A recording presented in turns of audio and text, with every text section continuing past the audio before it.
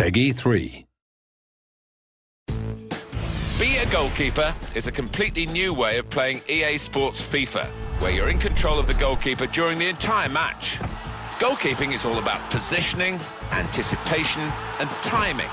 So be sure to learn the basics before you jump into a one-off match, a career, or even to the online world for an 11 against 11 match. Let's talk about the basics. Move around with the left stick to stay in the position that better covers the goal. When the ball is coming, attempt to save by holding the right stick towards the direction you want to dive. Be careful that timing is really important. Attempt to dive too early and you'll lose your composure. Attempt to dive too late and the ball will end up in your net. Goalkeepers must face other difficult situations too. For in-air balls coming from crosses, hold Y to charge the ball for a punch attempt.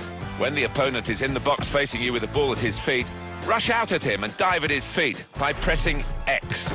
Timing and positioning are really important here too. Attempt the actions at the wrong place or moment and you'll likely miss the ball, leaving an open net. As you can see, being a goalkeeper isn't an easy task. You save and you become a hero, or you miss and bite the dust. But don't get discouraged. A few hints are available for you during your learning process. When defending, an indicator on the pitch will show you the best position to cover the goal. When it's green, you're in a good spot. By holding LB, your keeper will automatically move to that spot.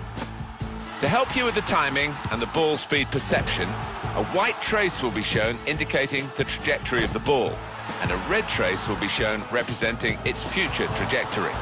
When defending your goal, a red indicator will appear on any opponent who is attempting a shot or header on goal. All these hints can be activated or deactivated in the game settings screen. As a goalkeeper, you have the advantage of having a great view of the entire pitch when your team is on the attack. This allows you to yell to your teammates to perform certain actions. Press A to yell to a teammate to call for a pass. Press Y to yell to your teammate to call for a through pass. Press X to yell to your teammate to call for a cross. Press B to yell to your teammate to shoot on goal. But as in real life, they won't always pay attention to you. Just keep in mind that if the view is too far away for your eyes, or you just fancy following the play from close by, you can just press back to toggle zooming in and out with the camera. Learning to be a goalkeeper is not an easy task. You have to take it step by step. In game settings, you can try and play with the different assistance levels to see which one suits you best. We recommend you start with assisted and then move up to semi or manual 1 once you master the controls. For extra help, controls explained here and other additional controls can be found on the controller help screen. Well, that's more than enough for a start. You can start playing Be a Goalkeeper in practice mode. Once you feel confident, try it out in Be a Goalkeeper exhibition match. Master the position playing it in career mode.